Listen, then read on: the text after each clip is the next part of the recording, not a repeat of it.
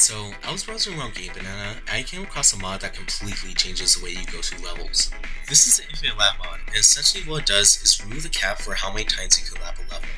Now, that doesn't sound too impressive on the surface, as other mods have done this same concept in the past. However, what sets this mod apart is that after each lap you complete, you actually get extra time depending on how fast you complete that lap. Meaning, if you're fast enough, you can actually lap a level for a ludicrous amount of times that isn't normally possible in other mods.